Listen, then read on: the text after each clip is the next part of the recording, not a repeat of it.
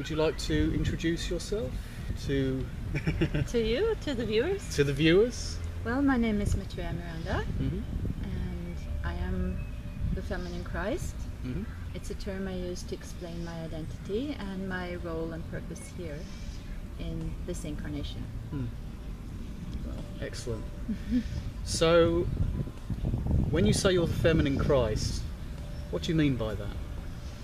Well, I mean that I have had an incarnation previously as someone very well known, right? Jesus. Right. And people have been expecting the return of Jesus, but Jesus is not returning the way he used to look with the beard and sandals. He's returning as a woman. Okay. And that soul is not just Jesus, but it's actually the merging of Jesus with Mary Magdalene. Right. Because we're talking now about energy, we're talking about consciousness, and the consciousness that was in Jesus' soul at the time of that incarnation, when I departed and that consciousness was leaving the body, right? It entered Mary Magdalene, and so she became the first woman with this consciousness, and we could call it the feminine Christ. Now, as Miranda, Miranda, I am a merging of these two in a sacred union, sacred marriage. I'm here to help people learn about merging and uniting yin and yang within, the feminine and the masculine within. Yeah. So this is something that will need a lot of explanation perhaps, but since you're asking me, that's in broad terms an explanation. Right. So, as opposed to, like, there are many people out there who would claim to be the reincarnation or to have attained the level of awareness in regard to Jesus becoming a living Christ. Yes. But you say, instead of it actually being a process where it's simply a question of like being reborn straight away, you're a combination of both the masculine and feminine aspects of that. Yes. Yeah. And when you say that others are also claiming this, it's because there was, in 1996, this is the important year to mention, because when I incarnated here in 65, I was already the reincarnated soul of Jesus. I just didn't remember this, of course, I was a child. Okay. I was brought up in a Christian family. My father was a Lutheran Christian pastor. So we had Spirit as the father of the house all the time. And I had my own very specific and personal relationship also with Spirit on my own. But in 1996, what happened was that Spirit, as in what we would call the highest level of divinity, entered this body because I had held it before. The soul that I am had held this high frequency before. And that is what initiated the collective Christ, or Buddha, we could also say, consciousness wave, the cosmic consciousness. So it was through me and acts that I performed that it was seeded into the collective consciousness. And since then, everyone who's picking up on this is picking up on their own inner Christ or Buddha, cosmic consciousness identity, in a sense, which is why it can become very confusing. So those who've claimed to be he or it or the Christ, since that period, would be affected by this this change, this shift. Precisely. Yes, they would be picking up on that vibration, and for a phase perhaps confusing it with who they are regarding their role here, right? But they can still be important teachers, avatars, healers with this consciousness, but they're not the ones who are carrying the role as the awaited world avatar. I am that one because of my training, my entire life and background, the different countries I've lived in, and just being universal. I'm not like, for instance, some in the East who have followed a certain tradition, calling themselves Maitreya, right? They might be good teachers within that tradition, but they're not universal for everyone. Right. You see what I mean? This is very important. This is why I've been incarnated here in England, at the 0 meridian, right? And where time is measured from. And it's to indicate my neutral being, my not belonging to any one branch, but being the tree itself. You understand? Okay, so in that context, you describe the religions and traditions of the world as being like the branches of the tree, yes. and you're coming from the trunk. In a sense, you can say that. Of course, I mean, every religion in itself has parts of the whole, and as is beautiful, has a lot of light and love, right? It's just that a lot of it has been covered up by dogma over the years. Yeah. Has become rigid in its thought forms, and has also started to not build bridges between the different ones. So some people following one religion can become very exclusive in that, right? And then it's not universal anymore. So this is my role, is to bridge them and to see that spirit is in every single religion. It doesn't matter which one you choose, but the highest is, of course, recognizing it's within you. It's always within. Okay. Well, on that thought, I will turn to some questions. All right. Some questions from the viewers. So hopefully this will work out okay. Well, here's one. This is actually from me, so okay. I'm my own viewer. Yes. Would you say you're New Age? Would you say? I mean, would you describe yourself as being a New Ager, as opposed to not being a New Ager? Well, we need to know what you mean by that term. Well, I kind of did it in reverse then, because I said, basically, how would you define New Age if you define yourself as basically being New Age, and if not, why not? So okay, so let's look at this. If it's on a personal level, you would define yourself as being akin to the New Age movement, or yes and no. See, that's the thing. I need to explain it because perhaps what you might mean with New Age, and many viewers might mean, is what's coming in new for this age. Okay. And of course, yes, I'm very much a part of that. I'm bringing it in. Yeah. It's coming through me, and everybody else's ability to pick up on it from within. So yes, but I'm also here representing what has been here for all eternity, has always been here, very, very universal truths. It's just that they've been, like I said, they've been twisted, or they've been covered up, or they've been misinterpreted. And so I really want to bring more clarity to the truths that are already here. Right. So it's a combination of merging the old with the new. Well, that's good to know. Let me see. The title or name, Maitreya. Yeah. Why have you chosen that, or why has that chosen you? You might prefer to say. Yeah, good.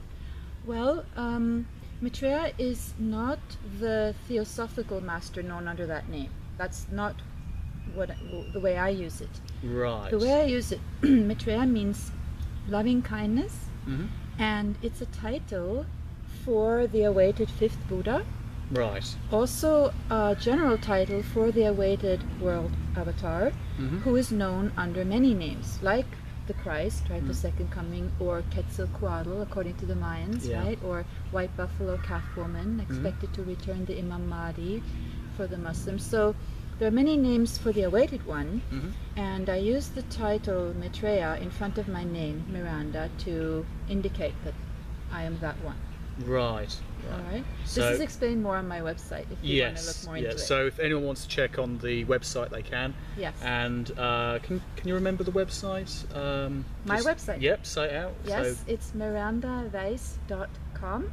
Okay. And we may need to spell my last name, W-E-I-S-Z. I'll put that in the description of this video, and you. people can go and check that out and make up their own minds. Thank you. I think I'll go on to another question. Let me see. I want to add, just since we're talking about that, that Weisz, my name with the SC, is the Hungarian version of Weisz, Germanic Weisz, which means white. Right. And so that's also indicating my family's divine bloodline. Okay. White, it's pure. Yeah. And when it went into France, it became Claire, which means transparent, right? And then Sinclair, right? Oh, right. So people who like Holy Grail, you know, the Da Vinci Code and these kind of books, they'll be able to find out a lot by looking into my website and my bloodline. Right, so I see where you're coming from there, I think. Right. So Are you saying, like with the Da Vinci Code and the idea of this, should I say perhaps holy bloodline? Yeah. Yes. And you would connect yourself to that, yes, going back, say, through Europe back to the Middle East? Is that correct? Absolutely. Eventually, you know, you go back far enough and yes. the well, even royalties before interlock? that, because again, because I don't want to limit myself only to the Christianity line, we've got to remember this is universal. So the frequency I embody has been here way before that as well. It's been here in ancient times. Yes. All right, just this frequency in many, many embodiments. All right. And another person that's well known in this time is Saint Germain. Right? You know, with the violet flame, and he's assisting me in my emergence. And he also had the incarnation as Merlin, helping Arthur. Okay. Right, and he also was known as Master Rákóczi in Hungary. And Rákóczi is the son of Ferenc Rákóczi, who was a very important Hungarian king and warlord in a sense, but he also helped to unite the people. And so these are real historic people who have lived. Okay. And he is also of our bloodline. So this is also something people can check on my website. Okay. Well, that's great. Yeah. There's a question from a person who I've known on YouTube for quite a while, and he calls himself, this is the name of his channel, Ordo Templi Aurora, and he says, what was her, as in your, what was your life like as an ordinary woman before you became the Maitreya? Right. Good question. Well, like I said, I grew up in a Christian family, and we moved around a lot because my father is from Hungary, as I just said. Okay. My mother comes from Norway. They met in England, in London, and I was born here in Leeds. We moved to America, and all of this is part of Spirit's design for training me for this role. So, like I said, I was born here because it's the zero meridian, and it's where I can be neutral. Like, if you're going to land on a round ball, right, where are you going to? I didn't want to have any preference for one country over another. So this is trying to show my neutral love and compassion, if you will, for everyone. That's good. So then we moved to America, thanks to Minnesota, also known as the North Star State. And the star is something also that has followed me my entire life, which is why my book is called Star Avatar. It's the star of spirit. Okay, this is neutral, no gender to it. And in America we traveled a lot through the western states, and I was visiting many of the Native American, Indian reservations, and that was also Spirit's intent for me to pick up early on in my body energies from the Americas, basically, because America, not the USA we think of today, but the old part, it's very ancient as well. Yeah. America, Middle America, South America, these belong to what was previously known as America, the land of the serpent master, and we're talking now about Lemuria Mu, like way back. Okay. All right, so that was also a purpose for my training. Then we moved to Germany so I could experience Saturn, right? It's a very restrictive kind of country compared to the Americas, which are, well, Northern America is much more Jupiterian, and everything's big, and I really enjoyed my years in America. And Germany became more of a limiting time period, and good training in becoming my own authority, in a sense, because that's when I asked myself, where am I really from and what am I doing here? And I was 10 at the time. And it's also when another dimensional part of myself, which is known as Mira or Sannyasa. Have you heard of her? Oh, I don't think I have, no. Okay, well, I had contacts with Billy Meyer as Sannyasa in Switzerland in 1975 and onwards, and that was at the time that my family and I had moved to Germany, so I was closer. So yeah, I mean, I could go through it all. My book is basically about all of this, but this is the question he's asking. My life has been training for this role since I got here. And I also explain a lot about my experience is not just on this plane, but also in other dimensions. You know, when in the dream state or in visions, when we're leaving our body and we're elsewhere. And that's also really important to know, because I want to help people to recognize that there's way more than just this dimension. And it's not just about consciousness, it's about actually being able to be in these other states, other dimensions as other heavens in a way. Okay. Right? So we could talk more about that too, but this is just to give you a brief idea. Yeah, and they can check out your videos, they can check out your website and get detail there. Yeah. Let me see.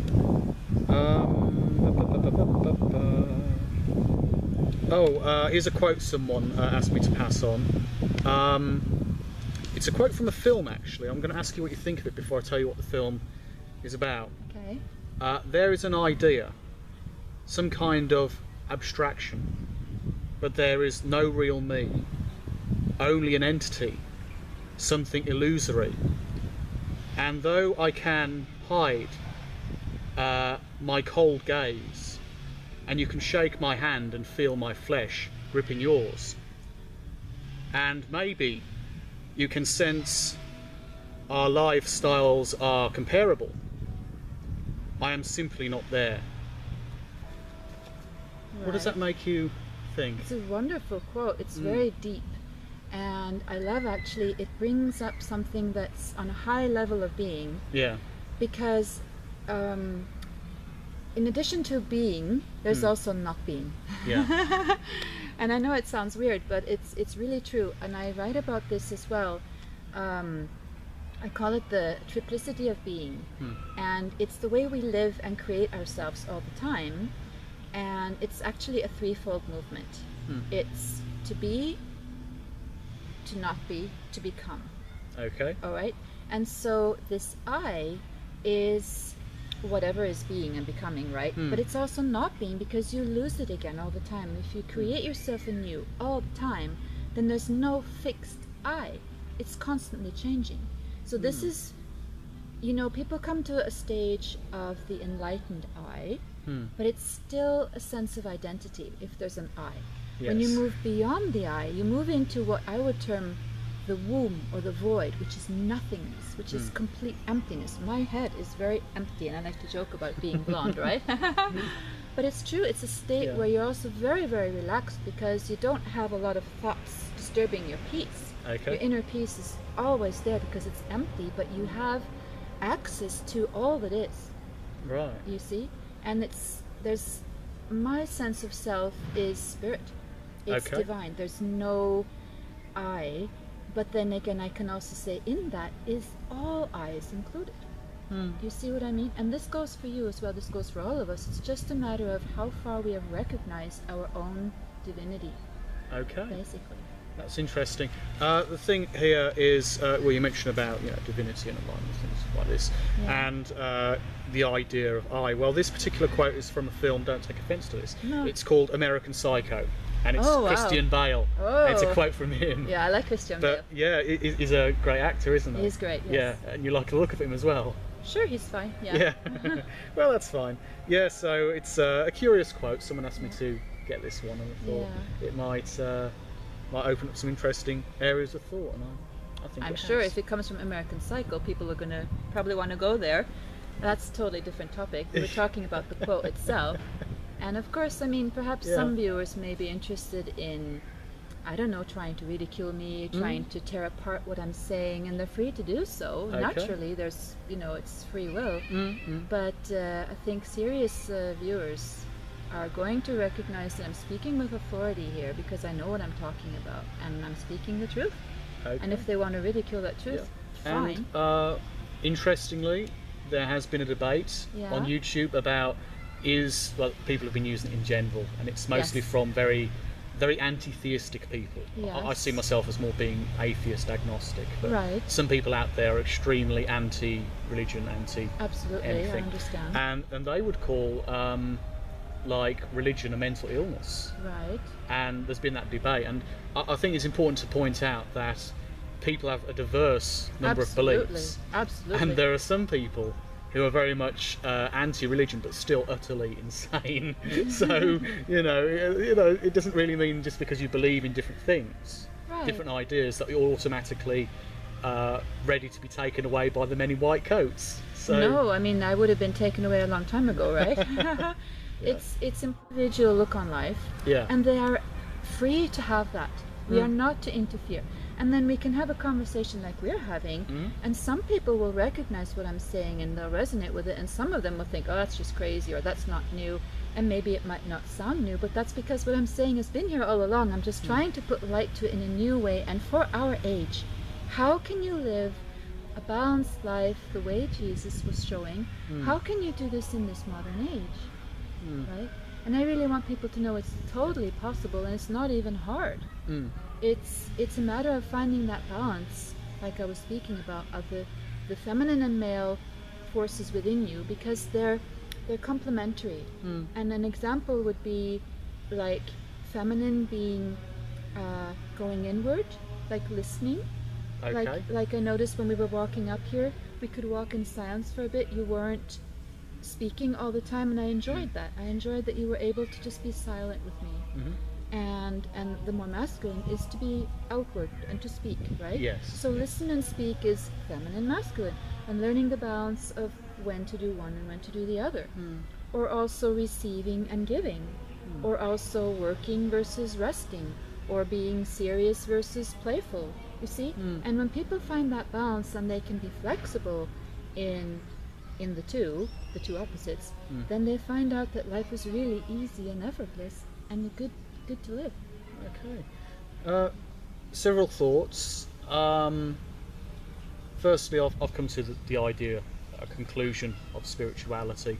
Myself, I don't write it off as being an absolute, but the interesting idea is perhaps spirituality, and indeed it could be said enlightenment to a large degree, is merely the proper balance between emotionality and mentality. Would you say that's fair? I would say that's very fair. I think it's more, but you're right, because what you're saying is actually something I talk a lot about, and I use the words like heart and mind, right? Like, so the emotions would be the heart, and the mind would be the mental body, as you said, and one is cup and the other is sword, and we know these symbols very well, and the key is to be able to use both of these whenever they're required. Like, you use the sword when you need to. Like now, when speaking truth, it's a sword and it's clear. I want to be very clear and bring clarity to things that have become unclear. And the cup is that love which is unconditional, which is nurturing, and which is also very joyful. And I think a lot of the spiritual teachers, they've kind of forgotten about the cup, because they talk about love, but they do it from mind. Right. And it becomes all about consciousness, and they forget the living and the joyfulness and being like children, right? And being happy. And it becomes very repetitive and preachy, doesn't it? It can easily become that, yes. And then they're going to lose their audience. And what I really want to do is find people who are aware of their own self. They're not looking for a teacher to follow. I'm not here to be that, but they're looking for someone who's authentic and real, who's really dedicated to helping them see their own power, and like you were saying, find that balance between emotions and mind. I think at the very least it's a good starting place. It's a good place to start, yes, and then you can move on to recognizing all the superpowers you've got. Fair enough. Also thinking as well about the masculine and feminine. These are, although a certain amount is relatively innate within us, it's naturally existing paradigm to a degree. There is a massive cultural influence, isn't there? Yes, very much so. That's a good point. And so that's one of the reasons why I'm here in female form. Right. Because, which you may have known already, it's because we've had 2,000 years now a very, very male-dominated society, and we're not going to lose the male qualities. We're going to bring them into balance with the feminine, but it's important to now honor the feminine more. Oh, yes. And one way I like to talk about this is a lot of religions have seen God or the divine as male, right? and earth as Mother Earth, feminine. And so we're not flipping it around to all of a sudden honoring earth, but we're going to merge heaven with earth.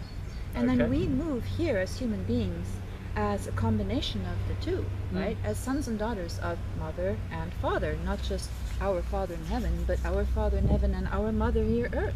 Yeah. And that's, again, back to that balance and really starting to enjoy and appreciate what we have all around us in our cohabitants as animals and birds. And it will really change the world when people start to honor Mother as much as Father, just to put it I agree. symbolically. I found around here, around Glastonbury, I found if you tell an astrologer, or you simply suggest to an astrologer about the possibility of the sun being a motherly or female influence, they begin to get a little bit right, because their understanding is, oh no, that's masculine, right, and therefore it's it just is. Yes. It becomes more of a religious process rather than going, well, hang on, we live in a solar system with all these planets. It's almost like the mother and her children. That's a very in a way. good, that's great. I haven't thought of it like that. Thank you. That's interesting. And what I like to think about in that context is that often it's been said about Jesus, the Son, right? Like the not just the Son as in S-O-N, Son of the Father, but the Son, S-U-N. And then, well, what about the daughter? So is the daughter then moon? Why can't the daughter also be sun? And Jesus also having moon qualities. It's again back to merging sun and moon. It's merging sun and moon within, which is then that sacred balance. And I talk about this in the way I interpret astrology, as in the planets. I would call sun masculine eye and moon feminine eye, but I wouldn't put one lower than the other. You see what I mean? It's an interesting thing though, with the mythology, in ancient religions to do with the sun and the moon, because they appear in the sky as being very similar size. They attributed very similar levels of understanding, like masculine, feminine. The powerful burning light in the sky, that rings very much of masculine characteristics typically. And the the gentler moon. The almost eerie presence silvery of moon. Silvery moon. That's very much of the feminine. But if the moon had been, say, closer or larger, then we'd think about it very differently. We'd probably be seeing religions more hinged around the moon, and we could have just as easily have had the night father moon or something, Well, it's interesting what you said now, because in the East, actually, they see the moon as more prominent. In Vedic astrology, it's moon-based. You see? And also with the Mayan calendar, the 13 moon calendar, they use the moon. And this is something I also, again, talk about, because the moon and her cycles are natural, and well, so is the sun, but this is the way the calendar year is with 12 months. That's based on the sun, so it becomes masculine, the way we've seen it. It's based on the sun and I think Roman emperors to a large degree, of course. All the names and everything. And then the moon, which is 13 full moons in a year, that would give us a 13-month year, wouldn't it? And in Celtic astrology, they have 13 signs. And we also know there is a 13th sign, which merges the lowest and the highest, as in Scorpio and Sagittarius. So we needn't get into that now. But yes, it's depending on the viewpoint, it can be either feminine or masculine. It totally depends. And in German, they have Die Sonne, der Mond. So they give a feminine quality to the sun and a masculine quality to the moon. That's good. So you see, they can be interchangeable actually. If we want to be totally flexible, then it's all very subjective, isn't it, really? It's kind of subjective on what you prefer, but the point being that these systems have had a purpose in just illustrating two different forces, because that they are. One is inward, one is outward. I think there's a valuable psychological element to these ideas, because a lot of people would write off all religion and spirituality by automation, and I think one of the big elements, you'll find so many books around Glastonbury, which are talking about, try this, try that.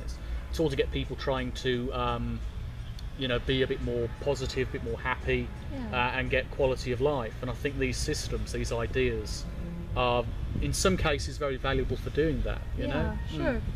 Yeah, as long as one doesn't get caught up in any system, right? Yeah. Whenever a system is a tool for helping one recognize something, then if you've recognized it, you no longer need the tool. Then you move on, right? And you get back to simplicity, which is one of my favorite words, because we want to move out of the mind and all of these difficult concepts. We want to understand, yes, but then once it's understood, okay, got that, then you throw away the book, right? Then you've got it and you integrate it. And then you can move through life much more with ease, like I said, because you're not holding on to it up here. Yeah. You know, you become light. Well, that's good. So, let me see. Oh, now, in terms of your skills and abilities, do you do any form of psychic or mediumistic abilities? Do you have any things like that, like spirit communication, oral reading, etc.? Okay, well, yes and no, again, because I don't do mediumistic readings as what they might be usually, the way they're usually used, basically, because usually they're from the astral plane. If we can look at an image of people sitting in an airplane, right, and the airplane is then ready for takeoff, and it goes through these layers of clouds, right, and it's a bit bumpy, right, it's turbulence, and then it moves beyond the clouds and into the higher sky, right, where it's completely blue sky, not a cloud, it's just clear, all right. And many psychics, they operate from the realm of the clouds, which is why it's vague, which is why it's I'm getting a letter G, it's not clear, you know, and I don't want to ridicule them, but it's not clear because it's coming from an area, yes, above the third, but it's in that foggy area. I've known some people, they've gone along to, say, for example, a spiritualist church, not one locally, but a spiritualist church I used to know, and 3 weeks later they're up on the stage being the medium, and I think a bit more time could be an idea to train first. Yes. So no, I don't operate from that realm. That's fine. I operate from the highest realm, which is clear seeing, and I call my clairvoyance clear seeing. I see things as they are. It's not added to, it's not taken away from, it's clear. Okay. And unbiased and non-judgmental. It's just what is.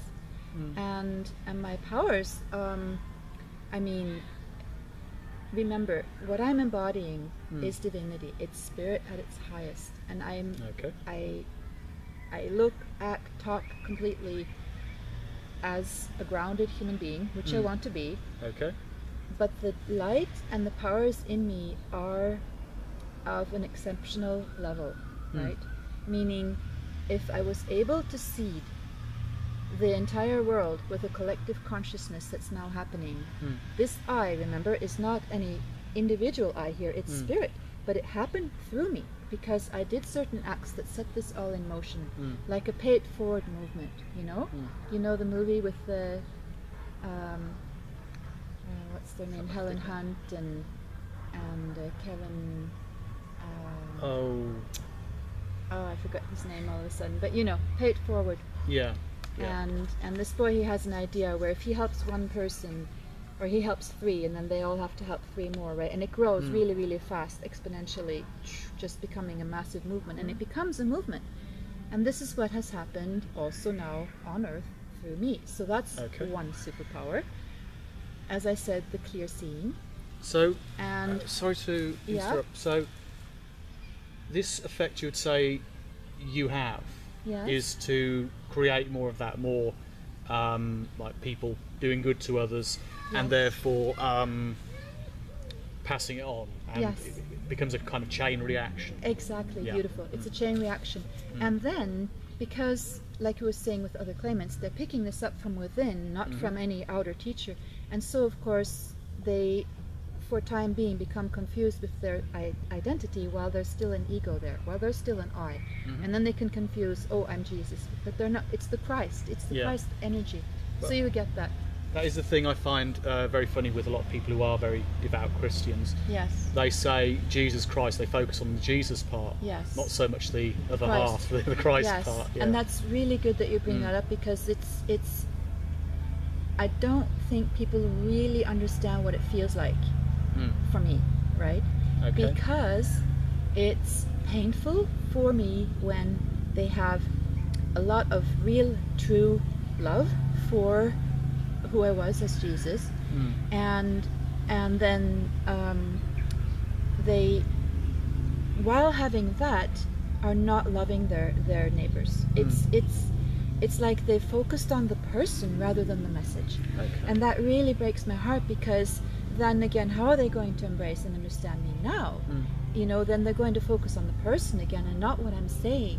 And that's what's important. It's not about this body. It's female, like we said, for a purpose, because we're moving now through life with a more feminine way, more intuitively and more through the heart. So there's a reason for it, and bringing that balance. But it's not about the person, it's the message, and it's what is being spread now everywhere, to the point where, like I said, people actually become so identified with it that they believe that they are the identity.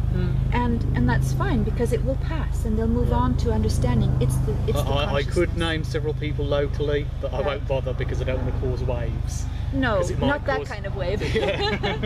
Yeah. No, but it can be confusing for people and Christians who have a very beautiful devotion to what I embody and who I am. It's moving on the one hand, and it's also very painful that it's like there's a barrier between us, because they can't move from the one body into the next unless they really understand what I'm saying, you know. So I have a really special place in my heart for them, for everyone, but this is something that is challenging for me as the feminine Christ, because it demands kind of a leap in their understanding, and I know that. I recognize that does take a lot out of them to do. Yeah. But I trust in people's intelligence, and I trust in their ability to feel me, maybe more even, just feel my energy, and that I'm sincere. And I also trust in Spirit letting it all unfold the way it's meant to. It's all going according to whatever humanity is able to pick up on and do, and everyone who's awakening is helping this happen. Okay. So it's all good. It really is. Good. Yeah. There's a sort of fly on my page. You mentioned you weren't that kind of medium, but one person said, how come you can't speak to say JFK and ask him who really killed him? So someone with a sense of humour there. That's Mimicker, he calls himself. Okay. So and there's another one here which is from a guy who's a very devout fundamentalist Christian. Okay. It says, are you going to hell or not? So well, there is no hell. Sorry to. So no. No, I'm not. And that's good that he asks this too, because I know he's probably serious when he's asking this. Oh, I'm sure he is. If he's very fundamental. He is. And I understand that. And to all those who are very fundamental, I just really want to clarify that this is very dualistic. The concept of a heaven and a hell is very dualistic, and we've got to move beyond that and recognize whatever hell is what we ourselves create, what we ourselves carry inside. So people who may have had very tragic upbringings, or just had a tragic life story, they're going to be full of sadness, and they might turn that sadness into anger and frustration and hatred, and then they're going to be like, it's me against the world, and they're going to project it onto others, right? And I mean, anyone can see I'm not about anger and frustration and hatred at all, and I don't belong in any kind of hell, and I don't feel it inside me. Inside me, it's heavenly, it's peaceful, it's loving, it's good, and I really want people to experience this within themselves, because they're going to feel so good about themselves and really be able to enjoy life. That's what it's all about. Yeah. Interesting thing about the Thick Shades is basically that he's a young Earth creationist. Okay. So he believes the Earth is only 6,000 to 10,000 years old. He believes the universe is only that old. Okay. What's your view on creation? Right. Yeah. Well, obviously it's way, way older. I mean, the science number that they have come up with now is somewhere between, what is it, 16 million, 20 million. I think it's more like billion. Yes, billion. I think years. it's 13.8 was one of the last estimates. Very good, something like that, exactly. And this is something that the Mayans, they know this already, and they have this calendar, which again is actually on my website. And you can see the step pyramid, you can see evolution as in billions of years ago from the cell level, right? And then moving more and more on to gradual higher states of consciousness. And now we're at this top of the pyramid, in a sense, where we're ready to take a quantum leap and recognize the divinity I'm talking about, the superhuman, the beyond the third dimension, the level where we are actually very, very powerful creators, co-creators with Source. Okay. So you would say the Mayans had a concept of the Earth and indeed the universe being billions of years old. How would you qualify that as being? I mean, have you seen evidence there? Which is, I believe you've been to various places. Have you been to Chichen Itza? Yes. You have you? Yes. Yeah. I was at Chichen Itza for December 21, 2012. Well, I see. It was a hotspot where I really wanted to be, and it was beautiful. And we had a ceremony with the Mayan elder Humbat's men, and that was about also initiating now this new age, to use that term, the age of Aquarius, which is after age of Pisces, which we've left behind. And so yes, I've been in Mexico. I've also been in Peru twice. Okay. And people, you may have that as a question, but I'm going to bring it up now because people often ask for proof of what I'm saying, and I don't know if this is billions of years old, probably not, but it's very, very old.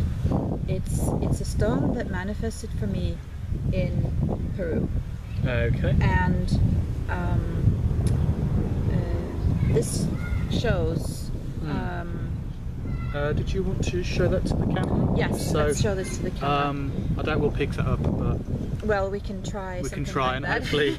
So. Well, there's pictures of it on my website, and I don't want to change the topic, but this is about how old the Earth is. I mean, we've got to look at proper studies that are based on history and archaeology, and everyone knows that the history that we have been learning in school is a very, very small portion of the real truth. Oh, absolutely. Yeah. So there's a lot of cosmic history, Earth and her role in the cosmos, that's coming forward now.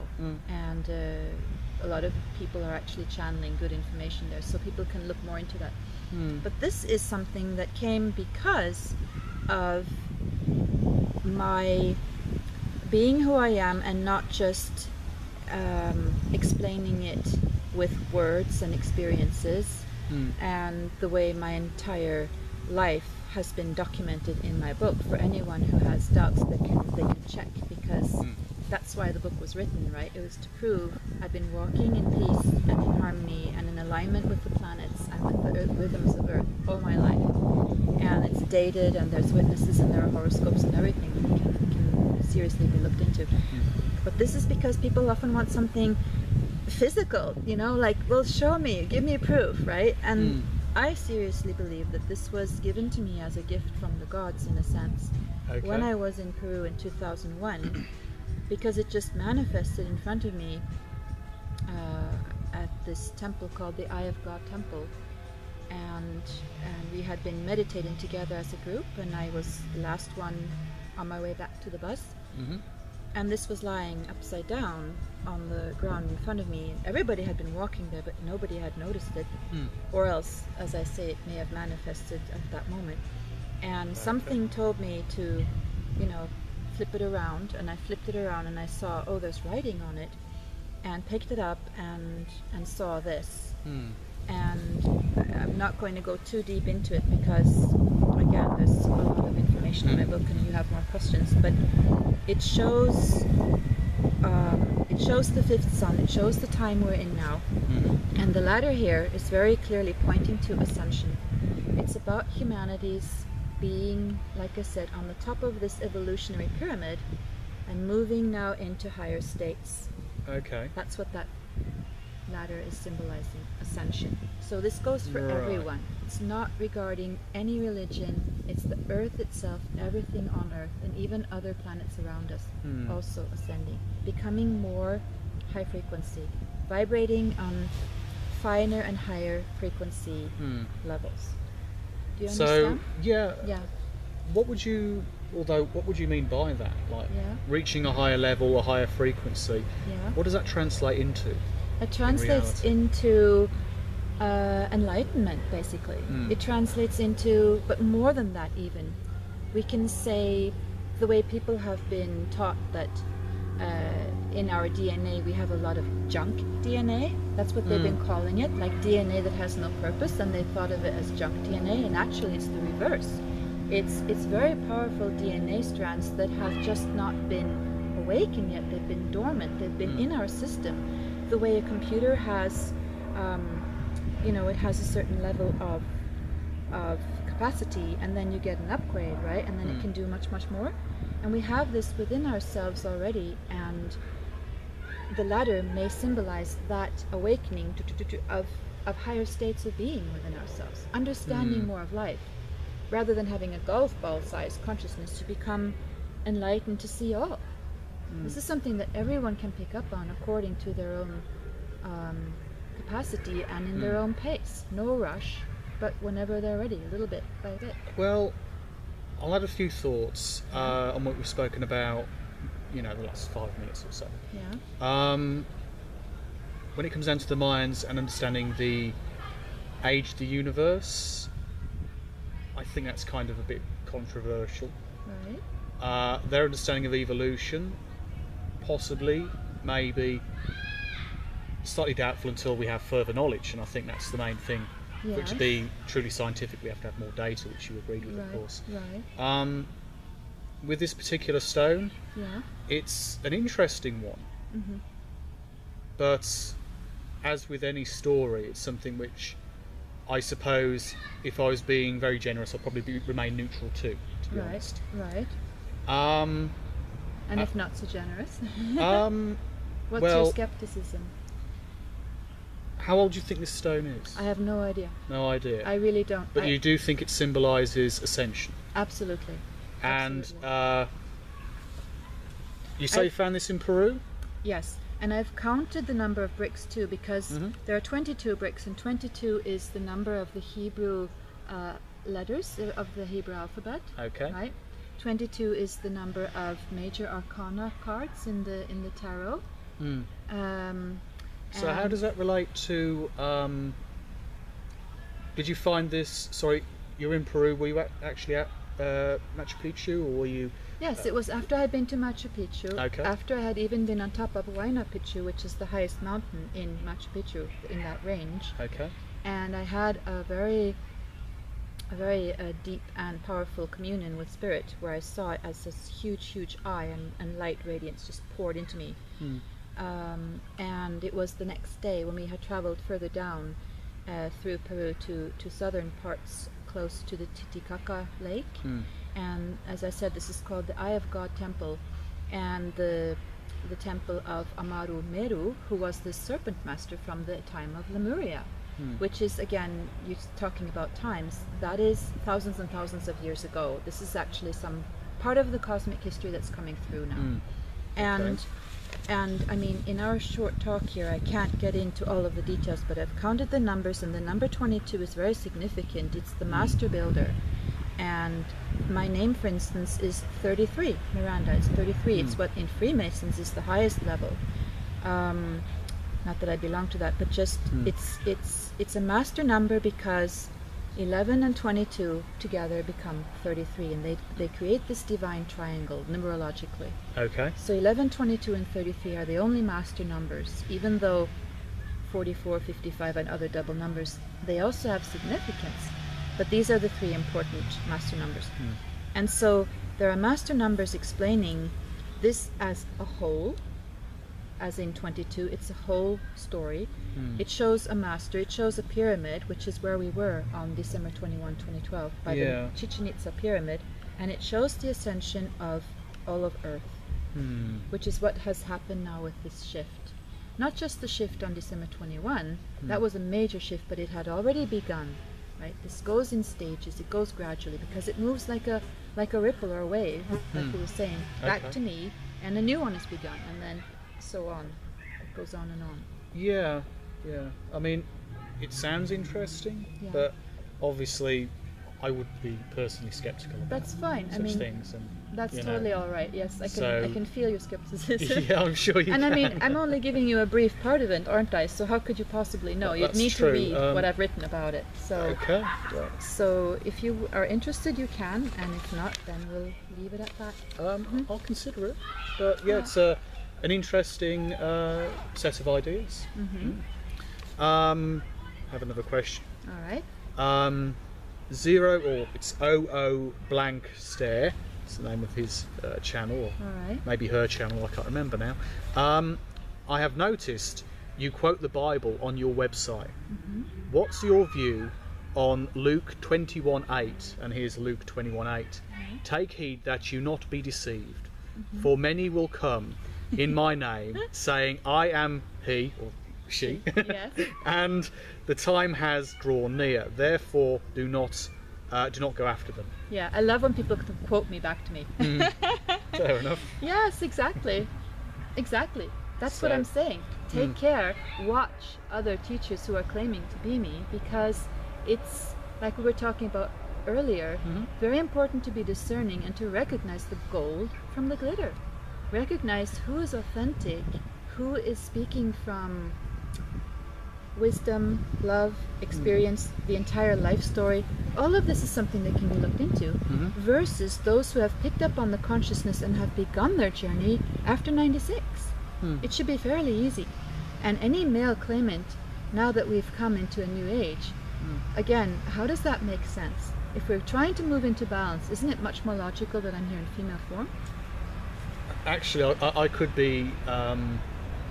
I could easily say that if the masculine and the feminine has come before, why not a person who is transgender? Why not a person who is hermaphrodite, born with both sets? I mean, in that kind of scenario. But you got a point. That's what I'm saying. That's exactly what I'm saying. And in the Bible, to quote again, it says, "And the two shall be one flesh." Right. That means not a sexual union. It means one flesh. I embody Jesus and Mary Magdalene as one. The twin flame souls that they are merged in me. There has never been anyone who has had this twin in one embodiment, but it's now becoming available as people's DNA is changing. It's an interesting idea, these ideas of like soul flames and different levels. Many of them relate to, of course, the archangels and various saints and ascended masters, of course. And as far as I'm aware, I'm not very good with my Bible, but I don't think it really goes on about that in the Bible. So where does that really emanate from? Do you know? It emanates from more of the new consciousness coming through, and people recognizing more of what a soul really is, and what consciousness is. It's energy, and scientifically we can talk about this with quantum physics as in the difference between particle and wave. And quantum physicists say that we can have either a particle or a wave, but we can't have both at the same time. And I say yes, we can. It's actually. like well, the idea is what was it now? Gone out of my head. Let me finish then. You finish then. Yes, you finish. I'll finish. I think that's better. It'll come back to me. It probably will, but I was also explaining something. Oh, okay. So particle wave being drop and sea, right? The drop is the particle and the sea or the ocean is the wave. And we are all, as wave, part of a whole, and as particle or drop, we are individuals. So we are both. Do you see what I mean? But it's about defining, like, the more you try and define the the speed of a moving particle, the harder it is to actually find its position. Yeah. And with that, if you're trying to define a object which is moving, to try and find its position within space and time becomes harder to do, because you get to such a small scale that there is no set position, because it's constantly on the move and you can't really grasp it. Which is why we were talking about earlier about being and not being, and that would be the not being, wouldn't it? It would be that it's constantly moving, it's constantly changing all the time, and so how can you measure it? You can't. It's immeasurable. And so what my book does is it's trying to do that impossible, measure the divinity, measure something that's eternal, that's everywhere, that it's in everyone, and it does so by finding a point in space-time, because there is no time. It's all timelessness. So trying to define it, you have to find a point in time and look at that point. And that's what we do with my birth chart. That's okay, let's start here, and then we look at it from there. Like a big ball with lots of threads, and then you find one and you start to pull on it, and then you can see, okay, what's what. So you unfold it like that, and then you can take a look, and it's an example. And everybody else has similar experiences and life stories, but they don't have that same awareness their whole life that I've had, which is why when you read it, you get it from my perspective the whole way through, from the very start. And it shows that what I call omnisynchronicity, meaning being on time all the time, every moment. That's what that can show. So then you can actually measure something divine and eternal if you choose any point in time and start from there. So you can prove something divine and eternal. Yes. But is it more of a spiritual journey in that regard, as opposed to something which you can actually examine, as opposed to... You can examine it as a spiritual journey, but also as history, because you can't change something that's happened. It's a fact when something has happened. Like, I don't know, the fact that we're sitting here right now, this time on this date, it's a fact. It can't be changed, right?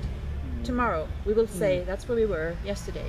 Yeah. And I'm not talking about parallel universes now, okay? Because that would really make it complicated. So let's just stick to one dimension at a time. That's fine. All right. That's fine. And that's what my book does. It shows with all clarity that after I've been somewhere, for instance, there will be a crop circle appear with a certain image belonging to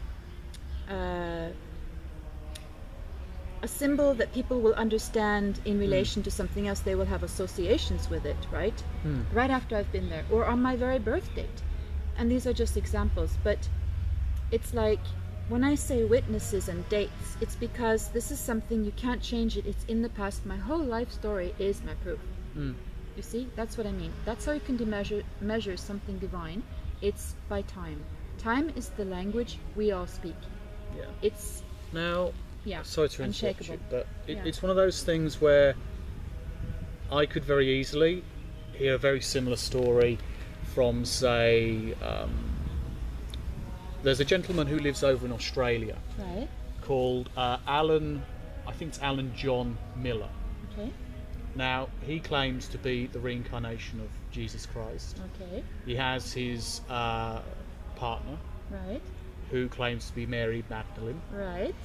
And they would claim that the things which have happened through their life, yes, like he was originally a Jehovah's Witness, right, and he went through that, and then he realised this isn't the right path for me, and he created his own religion. Right. He would say a very similar story, I imagine, of all these realisations, these proofs within his life, right, which brought him to a particular point where he realised, I'm here to bring about this change. Yeah. I'm very glad you brought that up. Shall I answer? Okay, yeah, sure, go ahead. Because I've heard about them, and it just makes me smile.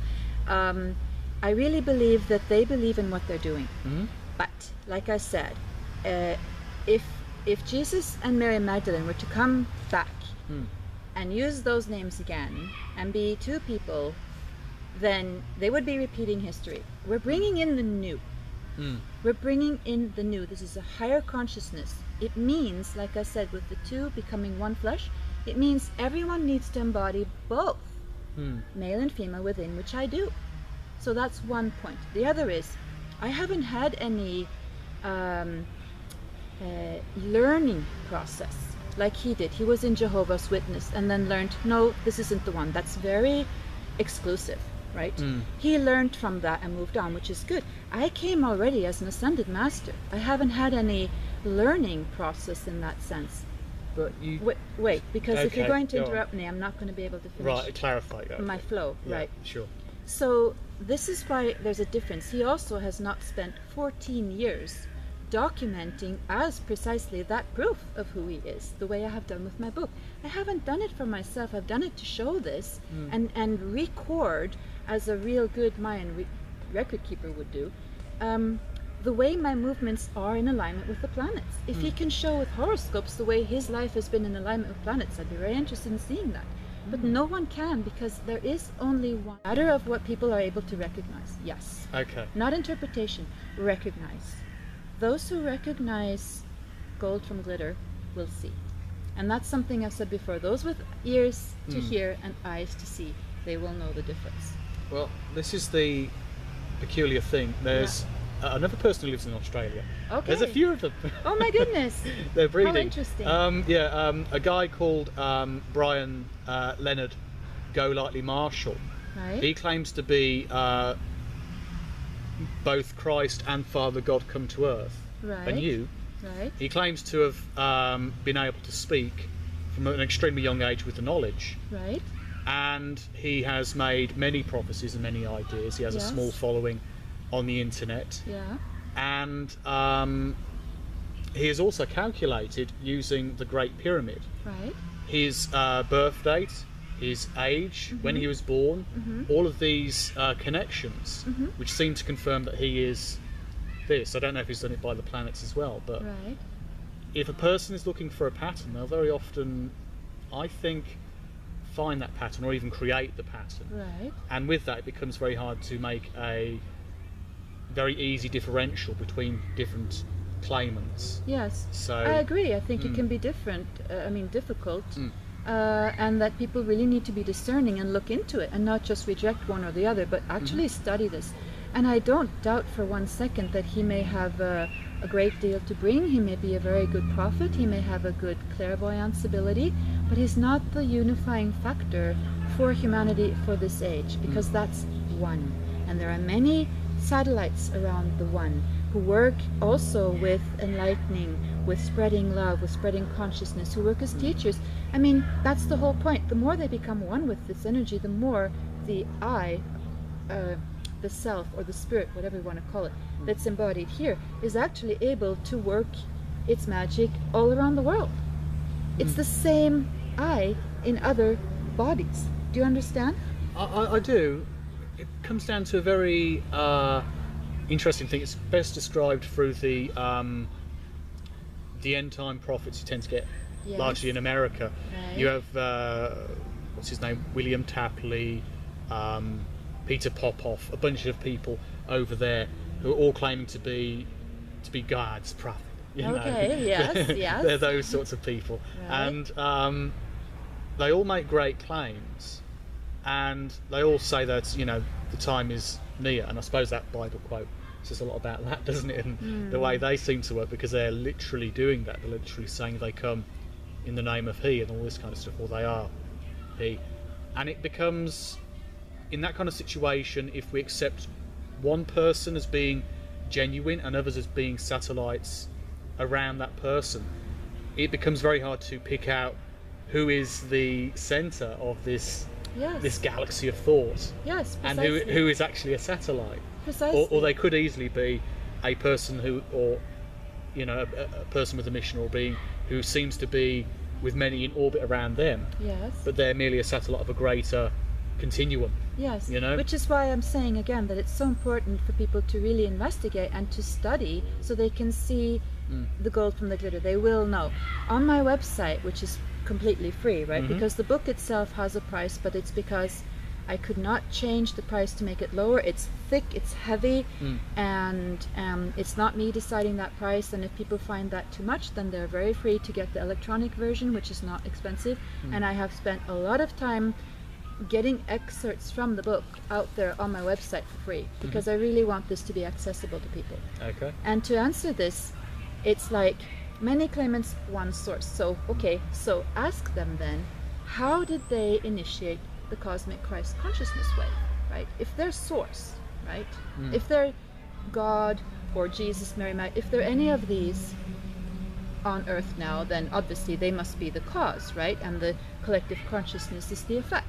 Okay, so ask them, how did they do this? Because I have answered this in my book, the way I seeded it. Okay. Also, ask the male, how can they explain the re-emergence of the sacred feminine? How can they explain that if they're in male form? What is it that's making the sacred feminine come so alive again? If I had you in the room with some of those people, it would be interesting. I would no love doubt. to. But I'm really ready to talk about this and get to the heart of the matter. They would throw out every single selected Bible verse they could find. Yeah, that's just one of many branches on the the tree. Or they would pick up a Quran or any other holy book, any other scripture, or a scripture they've created for themselves. Perhaps. And they would then say that's justification and have their own, their own sets of terminology. Yeah. And with that, it becomes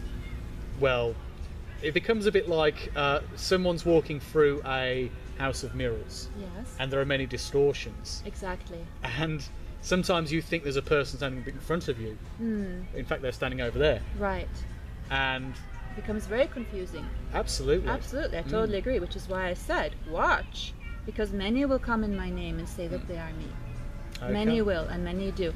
And on the one hand, it's important to distinguish between gold and glitter in order to know who is being truthful, and knowing that the words that come out of this mouth are the highest in the sense that it's source. It's the living word. What people are picking up on further down in the wave, in the ripple, is aspects of this source, but they're further down. It's like the whispering game, when you whisper something to someone. Oh, yes. And then they whisper it and they whisper it, and it comes out at the end, and it's been, like you said, completely distorted. It's not even true anymore. And that's why it's important to know which one is the source, so you get it at its highest clarity level. And the other thing is also to remember, I have a lot of compassion for these people, because a lot of them are seriously picking up on the Christ consciousness of love and oneness, and are meaning well. They're meaning to do good. You see, I don't see it as competition, but for those who are actively seeking something that's authentic and real, I'm only saying be wary. That's all I'm saying. Be discerning. Well, that sounds like good advice. Yes. Yeah, I agree. Well, yeah, I'll ask you this one. Yeah. How do you see or think of Christianity? Right. We've mentioned this a little bit already. Yes. But would you see it as being perhaps a bit too restrictive in terms of spirituality? I understand. Well, it depends, again, in a way, on each individual Christian, because there are a lot of Christians who have completely understood the message of love and of sisterhood, brotherhood, are living very ethically, are going to church, and are very devoted. And I mean that actually within all branches of Christianity. There are a lot of sincere people. But Christianity in the sense of, as you're probably asking, like the institution, right, and the church, there has been a lot of negative acts performed, as you know, by the church over the ages, and that is not good. And this is why, when I say I'm the feminine Christ, it's also because I become that which can heal that part of the collective body of humanity.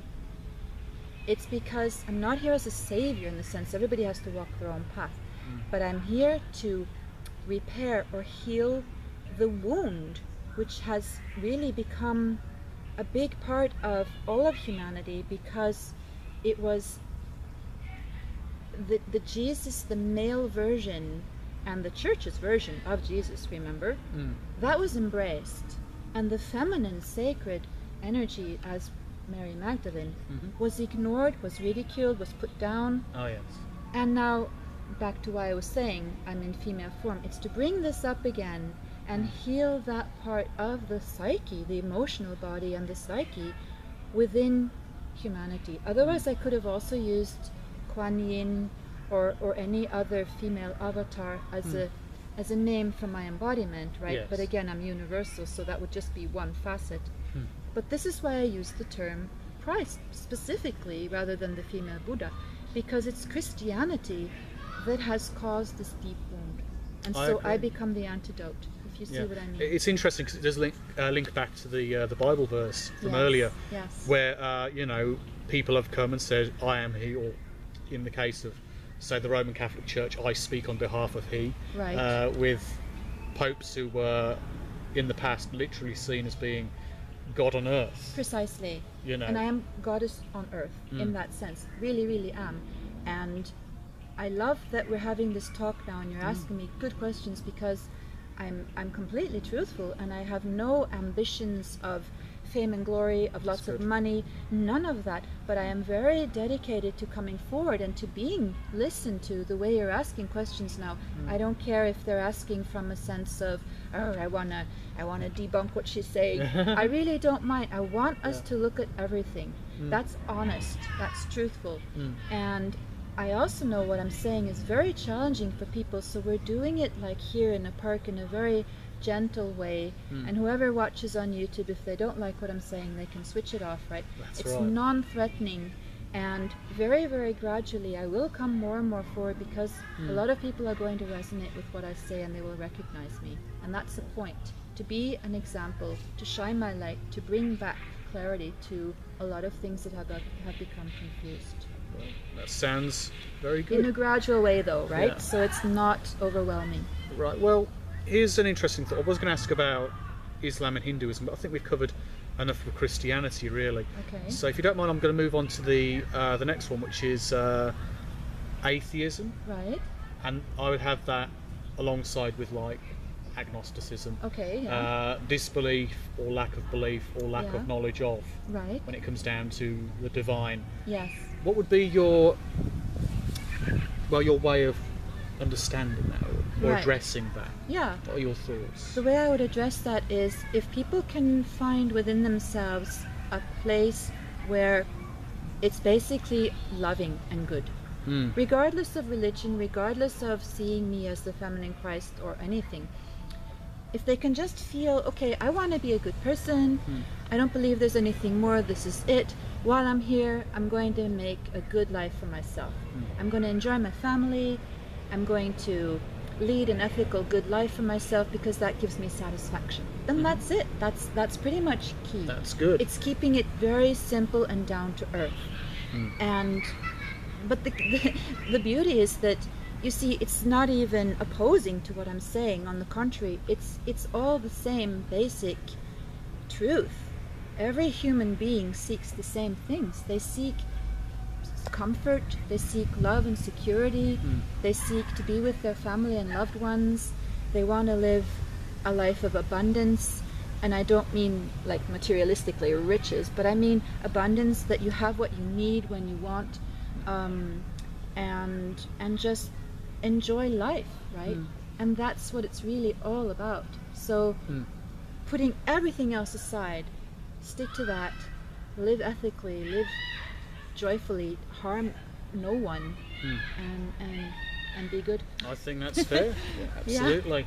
Live a good life and try and do good to those about you. Exactly. To create a better world. Love thy neighbour as thyself, right? That sounds. Thy neighbour is thyself. That's it, whether you believe it or not. Well, very good. What's your view on conspiracy theories? Okay, yeah. Do you have any beliefs about things like that? Do you think that certain unpleasant groups rule the world? I think they do to a degree, but I think that's usually called corruption and greed. Yeah, greed. But do you believe in things beyond that? I understand your question. It's not a matter of believing in it. It's what is out there. Okay. Yes, there are some people, forces out there with negative, selfish intent. Okay. Because they're greedy, basically. But the power that people give them is no way near the level of their real power, actually. So, in other words, the more people address conspiracy theories and give that their attention, the more they're actually feeding any of those kinds of forces. who are then just, you know, rubbing their hands in glee that haha, they believe in me, right? It's the best thing to do is to know, okay, for the time being, there are still some forces on Earth that have selfish intentions, but their power is very, very minimal. It's so minimal that what people may be seeing now are their last cramped efforts clutching at straws, because humanity itself has moved so far beyond that kind of darkness. Even those who you say now are agnostics or atheists, it doesn't even have to be a spiritual awakening, but they're finding goodness in themselves and they're not buying into it. And so my take is the less attention people gives to this, the better for everyone. Stay in your light, stay in would you say that's well, how to put this, is it more ignoring the problem, or is it more dealing with the problem but not allowing you to carry away that darkness with you? Yes, it's the latter actually, because you're not ignoring it, you're aware of it. But by not giving it your attention and your focus, that is empowering it, like I said. So you choose, okay, I'm not looking at that, I'm going to focus on my family, I'm going to focus on right here, I'm going to focus on what I can actually do. What can I actually do where I am for the whole? Or if it's not even that altruistic, as in wanting to serve, but just what do I want to be? What are my unique talents and gifts? How do I want to live my life? And then do that, you know, follow your own inner desires and passions and become the best version of yourself you can possibly be, right?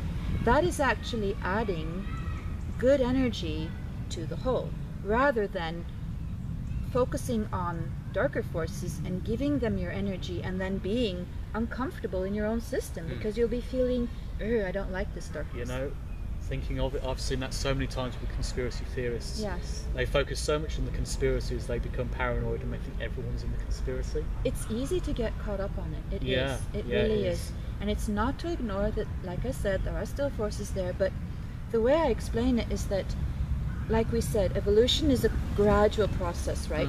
And we've gone through leaps and leaps. Every time spirit incarnates, there is a quantum leap in the collective consciousness, which is why it incarnates again and again and again, which is why it's back here now.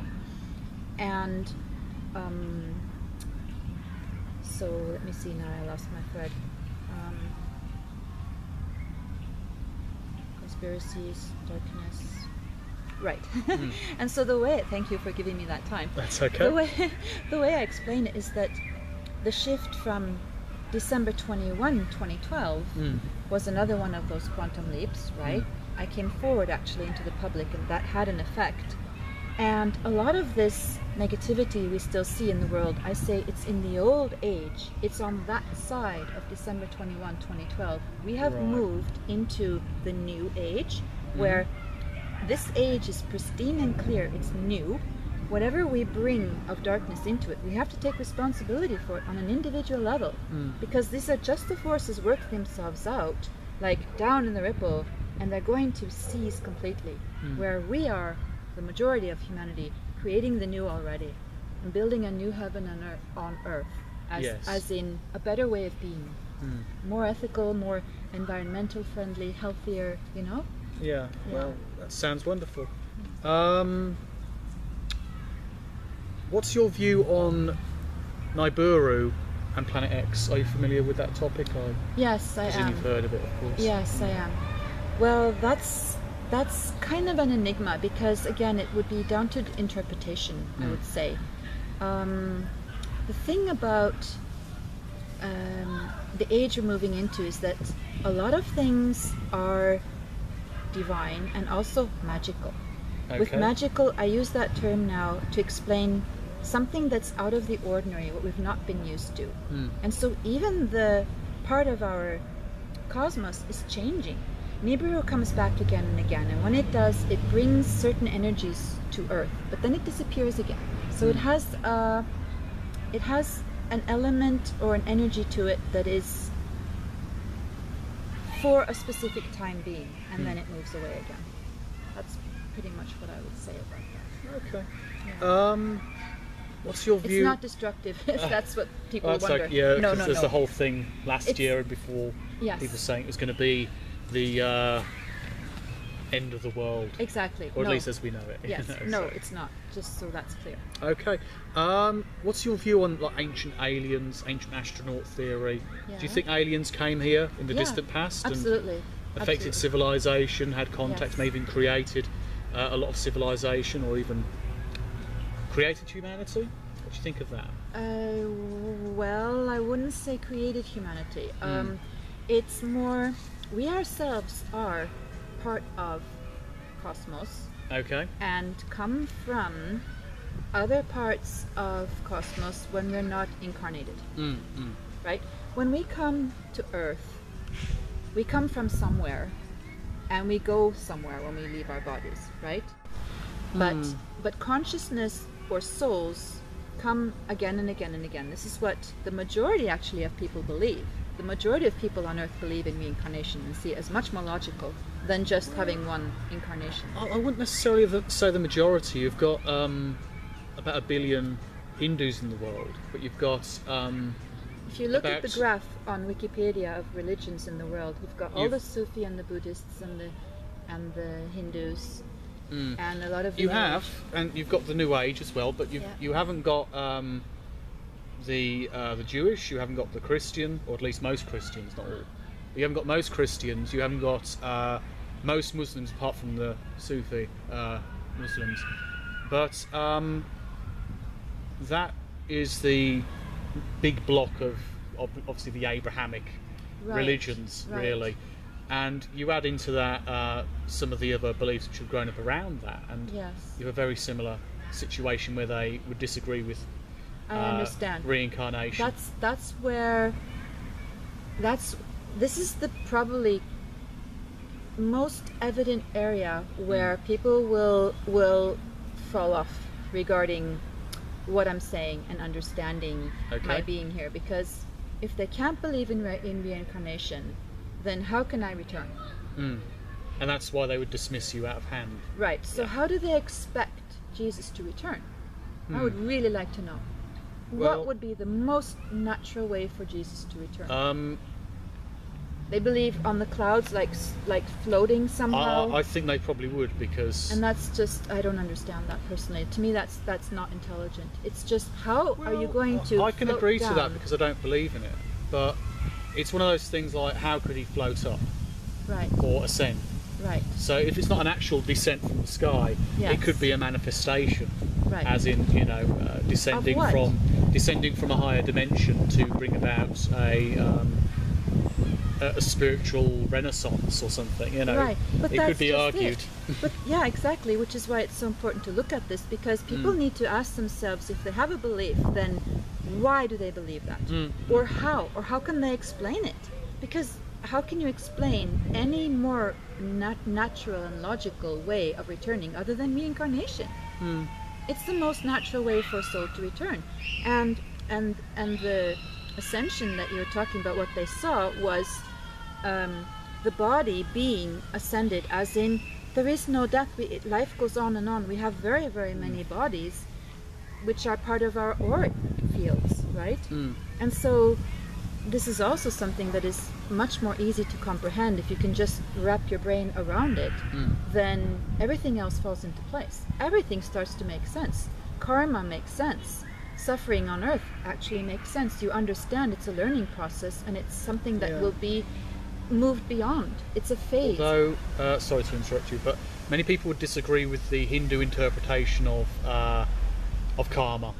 Right. Because you end up with a situation where you know people who are very poor and basically destitute, they've got nothing to their name, and they're forced to beg. And they go, oh, it's their karma from the previous life, which has caused them to go down as opposed to going up. Right. And I think that's where there's a big difference between some of the more traditionalist branches of karmic understanding in India, as well as in some other places as well, compared to what we're seeing with New Age and some of the other beliefs around the world relating to that. Well, I agree. The view of karma there is, well, again, this is a big topic, but it needs to be understood fully, because it's not like you are reincarnated as a human being, and then you can come back as a fly, for instance. It doesn't make sense, because you will never go backwards in your evolution. If you've been here as a human, you will only move on as another human move gradually towards more and more evolved states of being. You don't go backwards. Well, it's one of the things with evolution, in terms of biological evolution, isn't necessarily towards greater levels of intellect or necessarily being better. It's to do with adaptation to environment. So if spirituality is affected by that, in terms of that progression, that development, then if a person has been abused as a child, they live a bad life as a result because they're traumatized, any effect upon them, how would that affect their, you know, spiritual progression? I mean, it's a very peculiar idea. I mean, for example, evolution on animals we see now, if humans all vanish tomorrow, there wouldn't automatically be the process of certain animals becoming more intelligent and eventually replacing us, necessarily, unless there's the necessary conditions to create that. And that's therefore, different. That's an animal soul. In terms of, well, we're not talking about the same thing here, because, you know, there's this missing humans link, were right? animals. Well, that's another thing. That's another thing. Darwin, right? I mean, we've got to look at this carefully now, because we don't want to move so hastily that we skip important parts to the story, right? Because then things can again be misunderstood, and we don't want that. So that's true. We're talking about a lot of things at once here. Yeah, sorry about that. No, it's interesting, but let's just grab one thing at a time. You got it. So regarding the karma in the East, I think that's pretty much a big topic. In one of my satsangs, I actually talk a lot about suffering and the best way to end it actually being, like we were saying, with your consciousness. The more you are in love, in peace, in harmony within yourself, then that is what you are giving to the whole. It's a way of actually helping all of humanity to heal. Okay. And on a practical level, for those who are really passionate, they can go there and they can help physically by bringing them food and showing compassion in a practical way, right? So yeah, I've talked about this in my satsangs. Okay. You asked initially now about the ancient aliens, and and this is where we come back to animals and humans and evolution. It's because we are not created by the aliens, but we ourselves are aliens, in the sense that a lot of us, or actually all of humanity, comes from the cosmos. We've been seeded from other parts of the universe long time ago.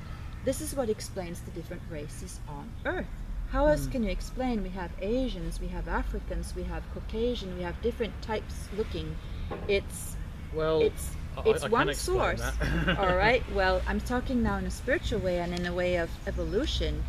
There's one source we all come from, but we've lived in many areas of the universe as beings, as light beings, intelligent beings, and we are incarnated onto Earth by the union of man and woman, right, as babies. But the soul has, like I said, a consciousness from way before. It's not just all of a sudden brand new and learning from the beginning. We come again and again. And so a lot of the ancient aliens videos that are made, some of them are very good, and some of them are also limited in their understanding, just so people are aware of this. But they're interesting, and I recommend to watch and be discerning as usual. And what they show is that in ancient buildings and sacred sites, as you say, they have carvings of ancient astronauts showing us coming here on Earth. Well, that seems to be the case in some cases, where we can, for example, see with I think some Incan artifacts and some Aztec artifacts, for instance, things that appear to be a person who looks like they're wearing a spacesuit, right? For example, instance, yes. And there are cave paintings which are very similar, seem to have a domed thing. Right. There are some suggestions about halos as well, were halos reference to some kind of domed helmets as well. But also in art, very debatable. It very absolutely. But if people again start to study this, you can see even in art, like in Da Vinci or some of his artwork. There's a picture, for instance, of of a Mary figure, I think, and then there's a UFO in the sky painted in the background, right? Yeah. Right? You know the picture? I think I do. Yeah, and a lot of this is to show that they've always been here, right? Always. We have always been there. They are us. We are part of them as much as we are part of our sisters and brothers here on Earth. Our star family, as I like to call them, are also us.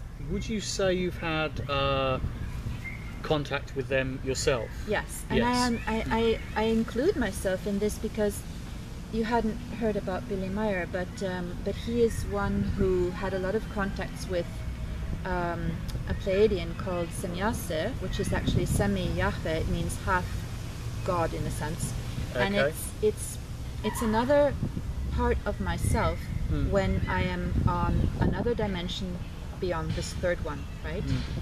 And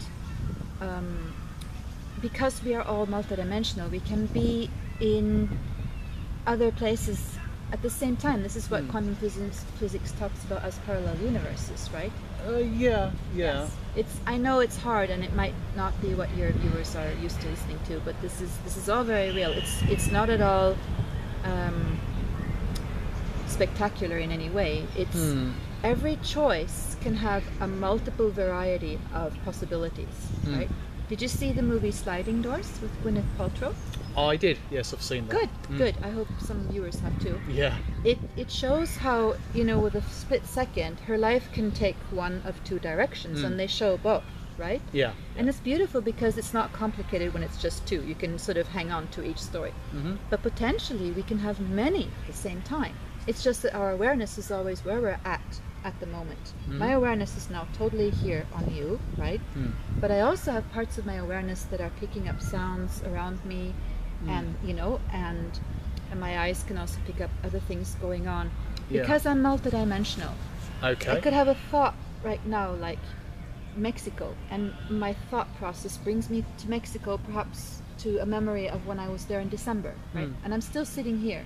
So this is very, very normal. Everybody does it. They just don't think about it. And so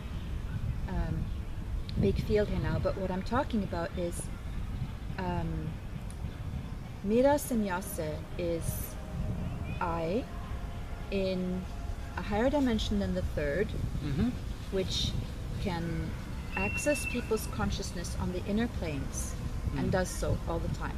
The way spirit from the highest level also has been awakening people from within. Right? Okay. So Jesus has another name on the inner planes, which is Sananda. I don't know if you've heard this. I think I've heard that, yeah. You've heard this, right? And that's a higher level above Mira Semyase. And I can tune in to people from within as Jesus, as Sananda, for those who resonate with that frequency. You see, it's like a radio, and I have all of these different stations, as do we all, but I can move from one to another very aptly. I'm very good at this. And this is what my book again is also explaining. And so, back to the ancient aliens, they are us. When people are physically sleeping and dreaming, they're actually, most of the time, out of their body and in other dimensions, recharging themselves, having experiences that in the beginning may seem very chaotic and strange, but it's because their third dimensional consciousness is not yet used to being anywhere else. Okay. So they need to start to look at their dreams and see, okay, what's going on? And the more they start to look at their dreams, then the energy, which is the attention, right, will go there, and they will have more and more clarity in their dreams, and they will understand their own other parts of being in other dimensions. Okay. It really helps them to not space out, but to actually become more of who they are right here. It's like gathering more of yourself into this body here and embracing all parts of yourself. Does that make sense? I think so, yes. Yeah. I'm sorry, it might be complicated, but again, this is something that I can explain more. Hopefully the audio will be fine on this, and yes. everyone else will be able to try and work it out as well, so I hope it'll be fine, get some interesting comments and some interesting feedback. Okay, I hope That's, so, where was I? Diddly-doo. Oh, a comment from Hellbound Wizard. Interesting name. That's fine. Well, you don't believe in many of the ideas which are out there with Christianity, which are largely, I would say, manifested by the Romanization of Christianity. It's like selected certain books and such. But whom is the Antichrist, and when will the abomination of desolation occur? And if not, why not? Okay, wow, so good question. Yeah. Very good. Okay, well, okay, so there could be several embodiments who could be seen as the Antichrist, actually. Okay. Point being, the Antichrist is actually any energy that is anti-Christ, that is operating against the cosmic Christ consciousness, which is love and unity. So it's something that's very, very dark. Wait, let me explain. Okay. I'm going to get into the Queen, the Pope, and different things now, all right? Go for it. Yes. Okay. But first, I want to say that, like I'm saying with who I am as being source, things happening in the world have happened due to my being here, and there will be cause and effect very often. And so when we look at numbers too and dates like 9/11, that's intentionally done because they actually know that 9/11 or 11th of September is Jesus' real birth date. It was not December 25th. That was the winter solstice, and the church chose to Christianize it, right? To make it a Christian holiday because it was a pagan one. Yeah. And it doesn't make sense to have sheep out in the fields in December. It was September. So I have my horoscope as Jesus in my book for people to see. It's also on my website. Okay. Likewise, 22/7, this is the feast day of Mary Magdalene. It's also a very, very important day and a great energetic power on that day. In Norway, there was a man who chose that day to do terrorist acts. I don't know if you remember. Oh, yes. Yes, it was a bunch of youth and the Parliament building in Oslo, and a lot of people were killed. I think it was 77. So again, the numbers are not random. And on the one hand, the difficulty the judge and jury had in deciding his sentence was, is he insane, right? Or did he know what he was doing? And it became quite complicated because his belief systems are very tied to what he sees as being belonging to this order, and he was not operating alone, and so on and so on. And so, again, I don't want to go too far into the details, but the point being, that was an act that happened in Norway on the day of the feminine Christ, the current or known Mary Magdalene, because I'm not yet known. And it was, in a way, Antichrist, because it's always darkest before the dawn, remember? And this happened right before I was able to come forward, after having lived, 16 years knowing who I am in silence. And so he is one aspect of that dark energy, and it was from a higher viewpoint actually meant to be, because it woke people up. There's a lot of wars and terror going on all around the world. People watch the news and they're numbed out. It goes in here, out there, and they're not feeling it because they're so used to seeing this that they've actually become numb. Like desensitized. Desensitized, thank you, perfect word. So when this happened in a peaceful little country like Norway, without provocation, all of a sudden the world paid attention, and they're like, how can this happen in peaceful Norway? It's because the light that was to come, the light of the north, that's where it was seeded, right, into Norway. I was living there. Okay. That was about to come through, and this darkness shook people up and prepared, in a sense, the way for a love. Because what came out of that is that people of Norway showed the rest of the world how they responded to this. Did they respond with anger and frustration? No. They gathered in the streets. The Crown Prince said the streets today are filled with love.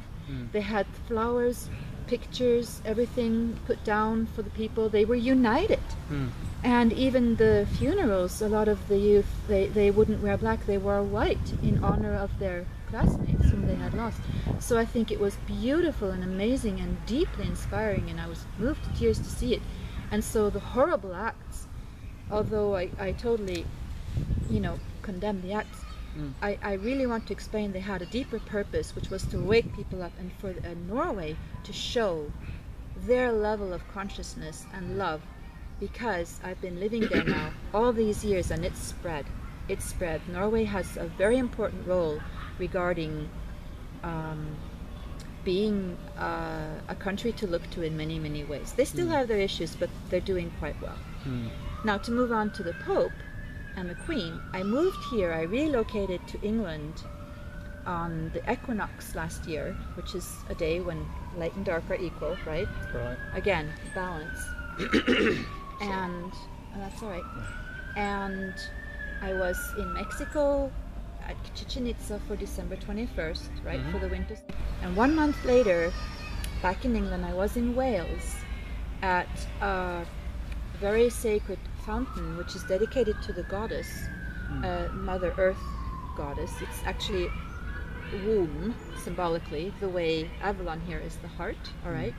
So it was very important for me to go there shortly after I had just been in Chichen Itza and bring my energies there and also merge myself with these sacred energies. And it was at that time that the Pope resigned. Right? And what happened? Lightning hits the Vatican, right? Do you remember? And it was, again, something I've prophesied in my book would happen, because he is the last Pope. He is 16, and in tarot that's the tower. And on that card, 16, in the major arcana, lightning hits this tower. And so it was very, very symbolic that happened, because it's to show he is not God's representative on earth, the way you were saying. I am. Okay. Okay?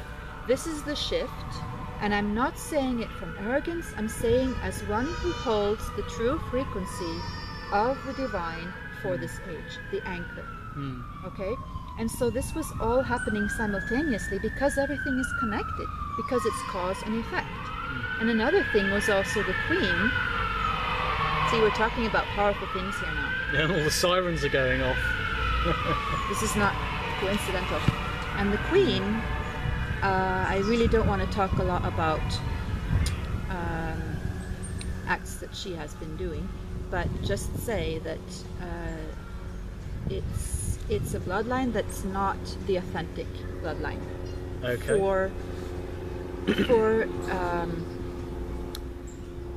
For this age and for what's now all becoming brought to light again. Everything that's been twisted or dark or hidden is changing so that all the light of truth can come forward. And so there's a lot there that will be seen. And she hasn't shown herself in public since the Olympic Games, and there's a reason for this. It's because her power is dwindling, right? Well, she has been doing things here and there, hasn't she? Yes, but not on the same level, of course, but right. So again, I really want to be careful, but if we're going to talk about how even on the British passport it says Dieu est mon droit, right? God and my right, and it's about the divine right to govern, and she does not have the divine right to govern, right? This is also something I wrote about it's the article called Love is the Real Power on my website. I really recommend that one. Okay. And that's where I explain her role and the Pope and the lightning and this all happening while I'm in Wales, 1 month exactly after December 21st. So, long story, but it's important for people to be aware of that Antichrist is not one person, but it's an energy that seeks power and rulership, pretty much, even over others, rather than a divine power that is to spread to people, to empower them. It's the opposite, which is why it's anti. So I hope that will help to explain. I think that's quite clear, actually. I hope so. Very good. So, yes, I got a bit lost in your conversation. It's very interesting. Yeah. Let me see. I think I'll go on to the last few questions. All right. This is from Killer Without Spam. He says, could you please ask her Christness? I don't need that kind of... You don't need that kind of title. No, please, just keep it simple. It makes you sound like the Queen, doesn't it? You know? It does, and it's not that kind of queen. We're not talking about a crown. We're talking about queen in people's hearts, the way Diana would put it, all right? Okay. That's something else. And he says, apparently, I don't know if you got this right or wrong or not, but apparently you stayed at some kind of fairy retreat or something. Fairy? I don't know. I think he's a bit off there because I wrote it down. Yes. And apparently referred to something to do with fairies in one of your videos. So. Oh, okay. So I don't know if he's got his wires crossed there. He may have done. No, I'm not sure what he's referring to, but I can talk a little bit about the fairies. We are after all here in Avalon. Go for it. In the same way that the cosmic dimensions, right? The Earth is now merging more and more with them, and we are going to be reuniting more and more with our star family, the ones that make the star glyphs, the crop circles, what we were just talking about, right? Okay. What people might call aliens. Prefer to call them star beings, our star family. So these are higher dimensions, and they're very, very real. They're just not physical, third dimensional. Okay. Okay. But in the same way we have those, we also have earthian dimensions, like lower dimensions, where we have the fairy realms, and the reawakening again of the dragon power. Remember, it's like Game of Thrones, for instance. Have you seen that series? I haven't, no. No, okay, that's okay then. I hear it's quite good though. It's really good. It's a lot of, it's kind of symbolic because there are a lot of people wanting to be the king on the Iron Throne. A lot of claimants, and there are those who have the real legitimate claim, and one is this the only well, not the only one, but a female called Daenerys, and she is the mother of dragons, is what they call her, because she has this divine power to walk through fire. She's no ordinary woman. And of course I can really relate to this because, as I was saying a bit earlier, the power that's in me is just, it can't be measured. It's very powerful, but I can be completely normal and grounded at the same time, and that's important because I want people to find their own powers, right? Okay. It's about that. Yep. So back to the fairy realm, I wrote about how in this Love the Real Power article, for instance, as I was walking around the area where this waterfall is, there are also two very, very ancient rocks that are kind of like figures. The story is that they were two giants fighting one another, and they were equally strengthened, of equal strength, and so they kept fighting and fighting and fighting. It would just go on and on until one of them chose to surrender, and then was of course conquered. But this is then the feminine and masculine in a sense, because the one who chose to give in was the one who surrendered, and that becomes a feminine movement. So anyway, that's the story. And I was walking around, and then I see this guardian, and it's not from this dimension. It was like he was sitting with a pointy hat and sort of from the side and eyeing me, and I could tell that he was of one of the earthen dimensions, and he was trying to see if I was true, if I was there with the right intentions, and he was kind of curious to see the goddess, and I spoke telepathically with him, and I said, you know, I thank you for all you're doing, and I promise to stay true to honoring Earth and all her realms. And it's like, it sounds like a fairy tale, I know, but it's very real. The other dimensions are real, and the only reason why people might not believe is because they're not experiencing it. And the only reason why they're not experiencing it is because their head is telling them it's not real. So the sooner they open up to understand that there is way more between heaven and earth, and they start to really look at their inner worlds, they will have the same access to these realms. So it could be he was referring to that, and to I wrote there how a friend of mine actually saw a fairy over Skype. We were speaking via Skype, and he saw a fairy here fly up to here and hover for a little bit, just a few seconds, long enough for him to see her clearly, and then fly off. I didn't see her myself because I was looking into the camera, but he could see it and the camera could pick it up. So I'm very dedicated to also the Earthian realms and creatures just as much as I'm dedicated to our star family. It's all of these worlds are coming together now, and we've got to honor them all and respect them all. So yes, that's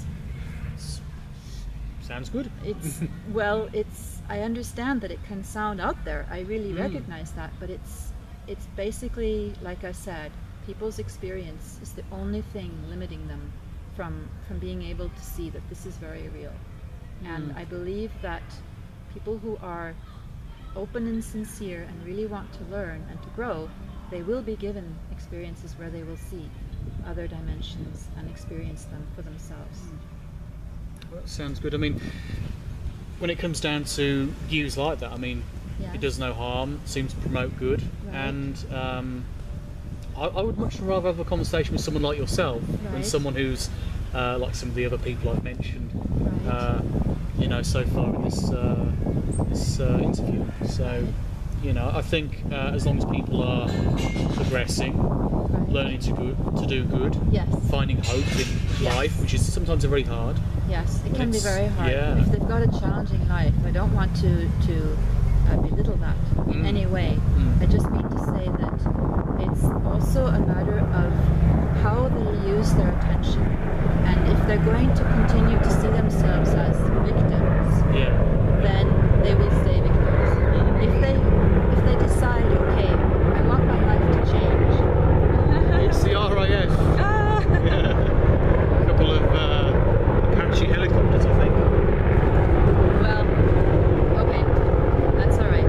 That's okay. Just to finish, if people really want to change their life for the better, they themselves have the power to do so, and really begin by embracing themselves. Self-love is something I talk a lot about. Really start to accept and embrace the self that you are. Every being, in my view, is basically good and beautiful. I really, really love people in a way. I know it's hard for people to understand, but even those who throw deep, dark comments at me, I just feel compassion because I feel they're suffering. They're not having a good life, or they wouldn't feel the need to throw that kind of darkness towards me, and it just makes me sad. And I really wish that they would know how loved they really are, and not just by me, but by lots of people in their life, and by a higher force. That's fantastic. So I'll leave that there. I recommend that people go across to this lovely lady's channel, go and have a look, see what you think, and of course the website, which will be linked in the description. So thank you so much. We'll leave it there. Thank you, Robert. Feature complete. Well, that's great. That's just fucking great, man. Now what the fuck are we supposed to do? We're some real pretty shit now, man. You finished? That's it, man. It's game over, man. It's game over. What the fuck are we gonna do now? What are we gonna do? There are no more barriers to cross. All I have in common with the uncontrollable and the insane, the vicious and the evil, all the mayhem I have caused and my utter indifference toward it, I have now surpassed.